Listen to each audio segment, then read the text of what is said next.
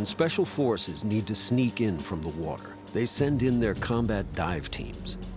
Because water is an extremely dangerous environment, highly specialized training is required to master the equipment and techniques. The stress that the water provides is incredible.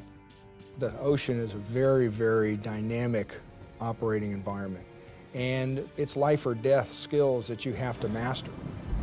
Our capability is not only to enter the water, but to move a certain distance to reach a point where you're going to conduct a military operation. Stay in rank. 53 of America's most highly trained Special Operations soldiers assemble for the 6-week combat diving course at Trumbo Point, Key West, Florida. Most of Class 310 came straight from the battlefield. Few have had time to train up for this extremely tough course.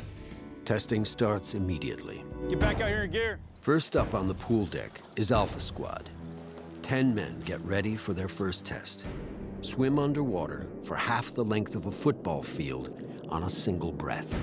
We have to bring in a guy who is ready to train. We don't have time to teach a guy to be comfortable in the water. You send me the combat swimmer, and I'll make the combat diver. Get lower! You will not continue with this training. You either pass or you die. Surviving the Cut, Wednesday at 10. Only on Discovery.